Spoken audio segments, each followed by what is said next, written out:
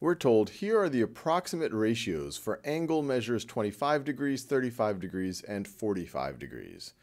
So what they're saying here is if you were to take the adjacent leg length over the hypotenuse leg length for a 25-degree angle, it would be a ratio of approximately 0.91. For a 35-degree angle, it would be a ratio of 0.82. And then they do this for 45 degrees, and they do the different ratios right over here. So we're going to use the table to approximate the measure of angle D in the triangle below. So pause this video and see if you can figure that out. All right, now let's work through this together. Now, what information do they give us about angle D in this triangle?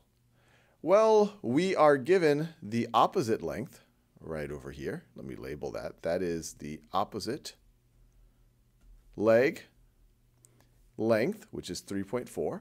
And we're also given, what is this right over here? Is this adjacent or is this a hypotenuse? You might be tempted to say, well, this is right next to the angle, or this is one of the lines, or it's on the ray that helps form the angle. So maybe it's adjacent. But remember, adjacent is the adjacent side that is not the hypotenuse. And this is clearly the hypotenuse. It is the longest side. It is the side opposite the 90-degree angle. So this right over here is the hypotenuse.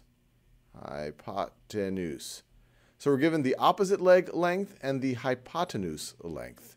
And so let's see, which of these ratios deal with the opposite and the hypotenuse?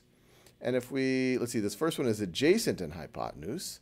The second one here is opposite and hypotenuse. So that's exactly what we're talking about. We're talking about the opposite leg length over the hypotenuse, length.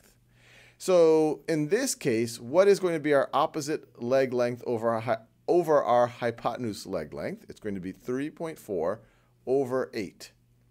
3.4 over 8, which is approximately going to be equal to, let me do this down here. This is 8 goes into 3.4. 8 doesn't go into 3.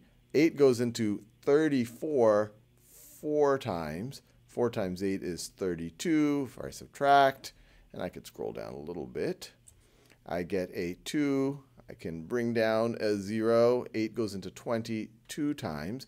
And that's about as much precision as any of these have. And so it looks like for this particular triangle and this angle of the triangle, if I were to take a ratio of the opposite length and the hypotenuse length, opposite over hypotenuse, I get 0.42. So that looks like this situation right over here. So that would imply that this is a 25-degree angle, approximately.